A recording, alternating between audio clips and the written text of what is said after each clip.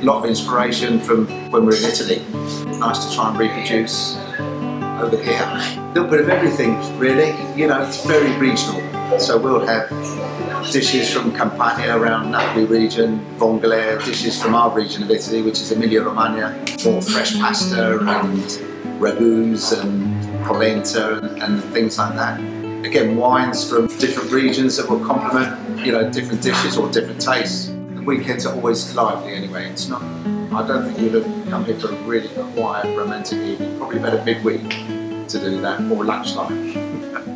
Great fun with the specials. Our main menu, we pretty much keep as it is, and we'll tinker with that a little bit. But where we can really vary the menu is with our specials. So we'll change them every 2 or 3 days. My chef Oswaldo will come up with some great ideas. I'll put my little penny's worth in there as well. Occasionally I'll be at the fish market and we'll see something that will inspire you. We'll try it first, and then we'll see how we can change it to make it, you know, really special. I've always been hands-on.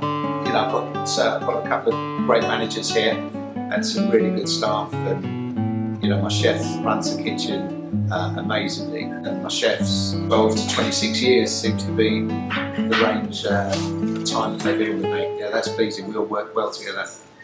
My menu's changed over the years as people adapt. We've had about 3 refurbs, I think, since I've been here. A couple of years ago, we put the bifold doors in, so in the summer we can spread out out to the front of the restaurant, which is really nice. Nice to have that al fresco feel. So I think we're always adapting.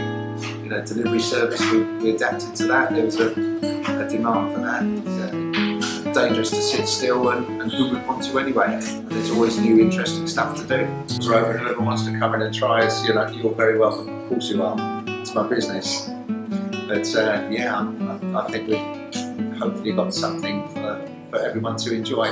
It's nice that families can come along with their children, babies, or whoever, and feel comfortable. And isn't that how it should be? You know, I did some cooking with my mum and with my nan who lived next door to us, so you know, good sort of fond childhood memories of stuff that she'd be cooking up.